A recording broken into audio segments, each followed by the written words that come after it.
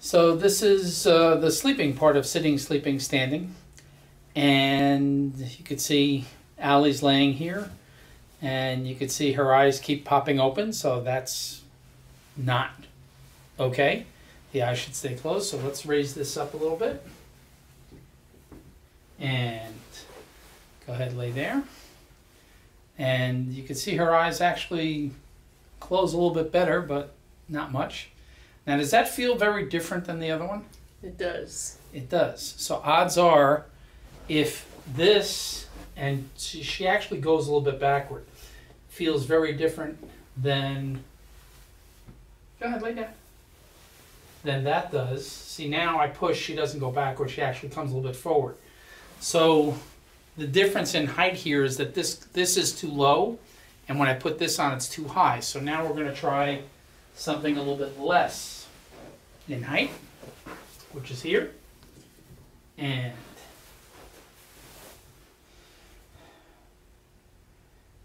her eyes pop open still.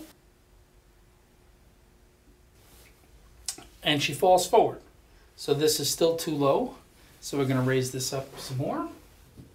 And this is not quite as high as that other piece, these two. And we lay there, she lays there, and her eyes still pop open. And so we're going to take one of the thin layers, pick her head up, and down.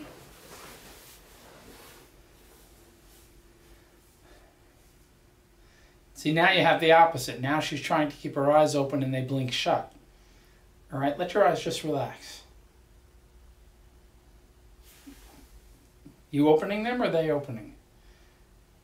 They're opening, right? Let your body relax. Yeah, they open. Pick your head up.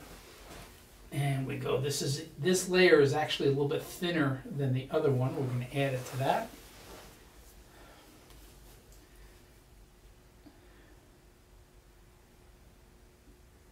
And there, she can't get her eyes open. Let your eyes relax. So you can see, even though they're sort of fluttering, they stay closed. But here, pick your head up. If we take this away, okay. See, they just naturally open. Now, if we use this one, pick your head up, which is just a tiny bit thicker than the other one. See, same thing, her eyes immediately pop open. When you get just the right height,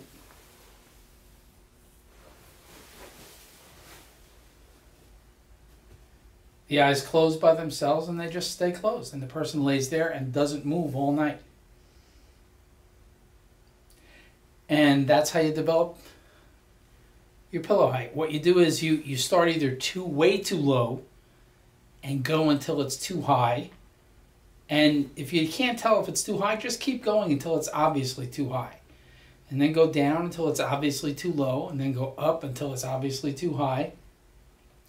And then keep doing that process, and eventually you'll hit a spot. If you're doing this by yourself, you won't feel good, right? You notice your body at all here? No. See, now, you know the answer is no, because I asked the question, and she had to move around to find it. So if I pick this up, and I put this one here, whoops.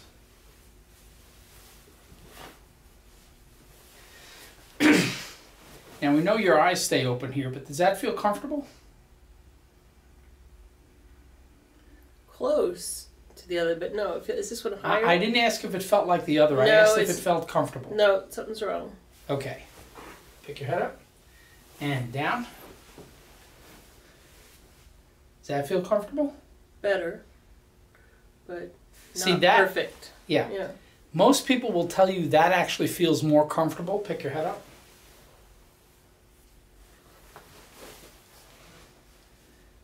Than that. Now, Allison's used to sleeping on the correct size pillow, so she may notice a difference. But your average patient will tell you if it's a little bit too high or a little bit too low, it actually feels more comfortable than when you get to just the right height, because when you get to just the right height, you don't notice your body.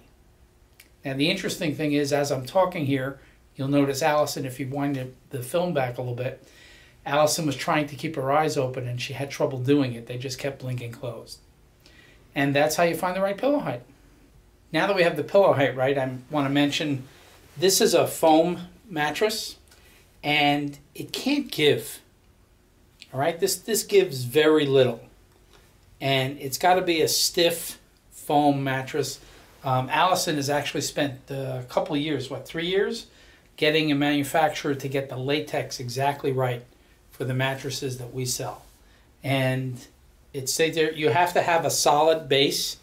We actually had box springs that had some ribs in them, and Allison said something's wrong, and I said, I don't know, feels pretty good. And she had me get plywood. We put the plywood over it so it's exactly flat, and immediately I noticed a difference. So for mattresses, you'll contact Allison, which is this person you're looking at right here. She has the mattress right, she got the pillows right, and literally you'll sleep like this and you won't move all night.